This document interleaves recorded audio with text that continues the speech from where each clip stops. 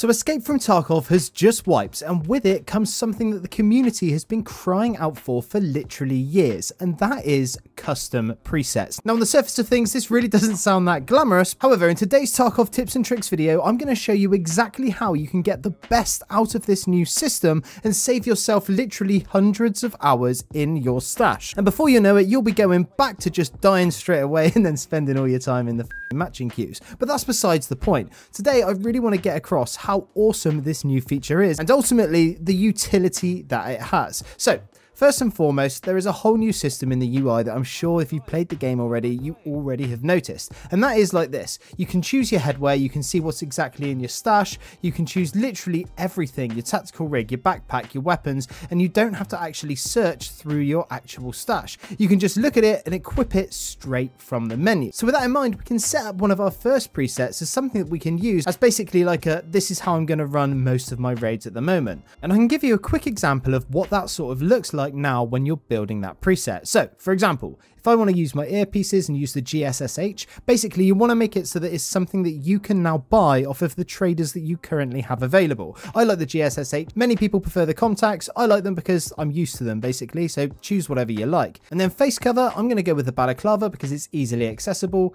Tactical rig, I'm using this new Type 56 Chicon because I love these slots and it's cheap and readily available.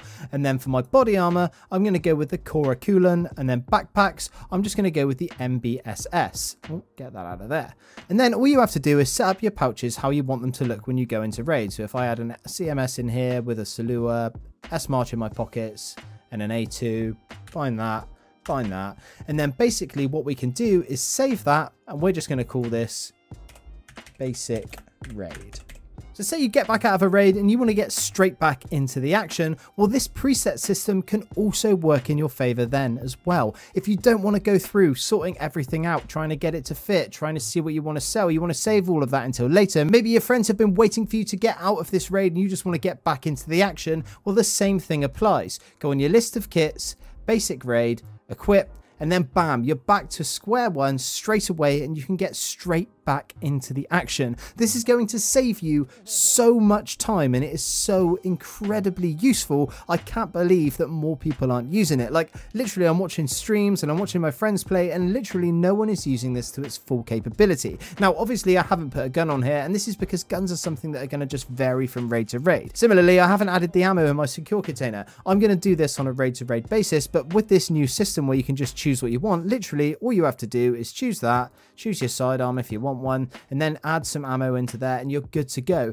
This saves an incredible amount of time. Now, you might be thinking, well, what if I don't have any of this available? For example, what if I don't have one of these armors? So for example, I've got another one set up here for when I want to do my Mosin raids, and when I click equipped, it's going to come up with a list of things that I need in able to do this build. So I click buy parts, and then it will show me what I can buy from the traders. I don't want to do it now because, to be honest, it's early wipe and I don't have the cash to splash, but you get what I mean. This is such a seriously useful mechanic to have in the game, and I really want all of you guys to just start employing it and making the most of it so you can make the most of the time that you have to play. For a lot of us, we've got jobs, we've got children, we've got wives, we don't have enough time in the day to sit and spend 3 hours playing Tetris in our stash.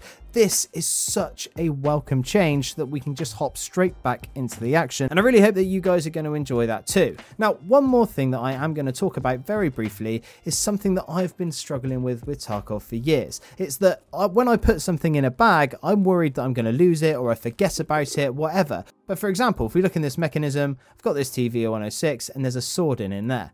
There's no other sword in my stash, but if I want to wear that sword in, all I have to do is click on earpiece and it's there. It comes straight out of that bag and straight there, and you don't have to worry about where you last placed it. This is absolutely huge for clearing up a cluttered stash. I mean, don't look too closely at my stash, but you see what I mean here. If you want to, you can just dive deep and just hide things under layers and layers and layers, and then eventually when you do want to get something out, you will have it there right at your fingertips. But anyway, that's it for this short little guide on how the custom presets work in Escape from Tarkov. I really hope that some of you found this useful. Now, for those of you who have watched my videos for a while, you'll know that I love to see who sticks around until the end, so if you're still here, I'd like you to let me know by answering this question down in the comments. Would you rather have no arms or no legs? But anyway, that's it from me today. I'm Average Joel.